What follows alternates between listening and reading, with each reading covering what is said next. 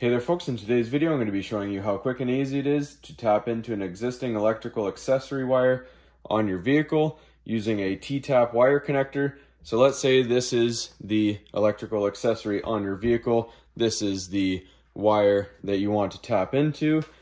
And here's a wire going to your new accessory.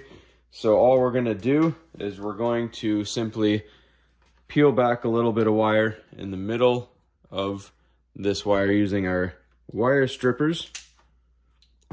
Just a small amount right there, just like that. Then you're going to take your new wire here and you're going to strip a length off the end like so. Then you're going to take your T-tap wire connector right here. Your wire on your existing accessory will go into these prongs right here.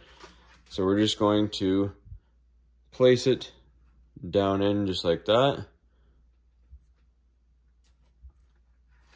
So you'll see that it is in the prongs nicely.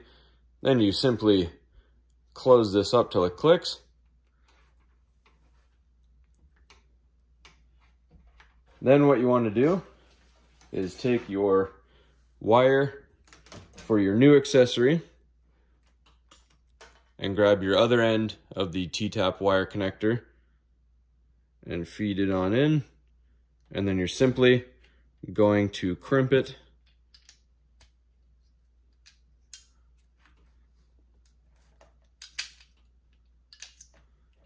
make sure it's nice and firmly snugly in place, and then you just push it on to the end of your T-tap. Just like that. You can throw a little electrical tape on the ends if you want, but that's all there really is to it. So again, this is your existing accessory. Wire is running to your battery, let's say, and now you have a T-tap wire connector, and this is piggybacking your electricity off of your existing unit. That's all there's to it, folks. Nice and easy. I'll show you a close-up of these again. You can get them on Amazon. I'll put a link in the description for those.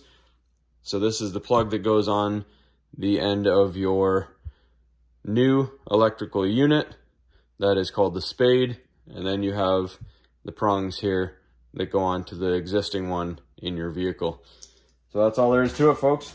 Nice and simple. Hopefully you found this helpful. And as always, please don't forget to like and subscribe.